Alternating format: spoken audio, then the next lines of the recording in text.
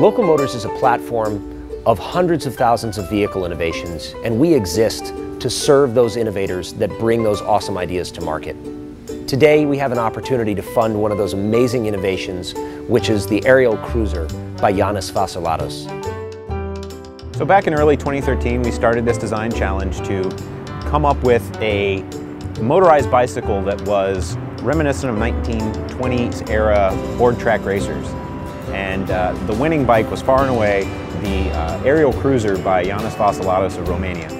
Ianis won this competition fair and square above a jury of his peers with hundreds of other entries, and we have an opportunity today to see whether or not there is a willing crowd of people out there to take this amazing creation to the next level. So Ianis has been a really long-time community member, and he's got just this greatest style about him. His work is fantastic. It could be at home in any of the big design houses around the world. Any of the big automotive companies would be happy to have this guy. But he's just a normal guy from a small town in Romania where he works in the theater. He actually joined us on his first trip to the United States to be part of the unveiling of the Cruiser.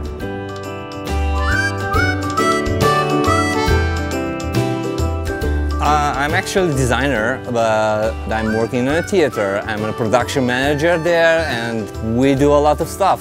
Set designs, costume designs, and by night, I design cars and bikes.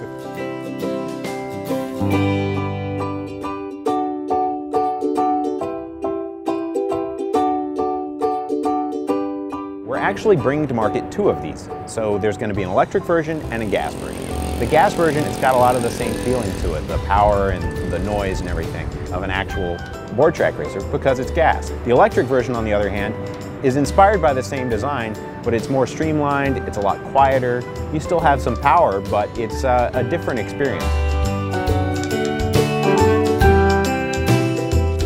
Cruiser, it's a dream for me. I really like 1900 designs, so I'm really happy that I could make such a design. I'm really happy.